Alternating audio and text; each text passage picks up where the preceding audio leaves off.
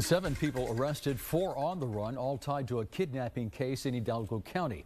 Hidalgo County Sheriff Eddie Guerra alleges a case also with links to drug smuggling by members of a transnational criminal organization.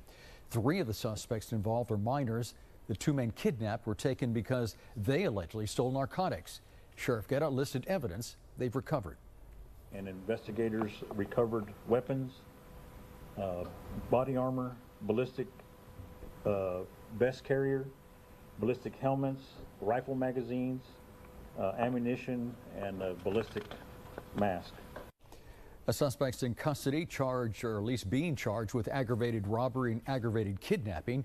Guerra mentions 3 of the suspects are also involved in yet another kidnapping out of Mission. He says at this point the men who were kidnapped have not been charged.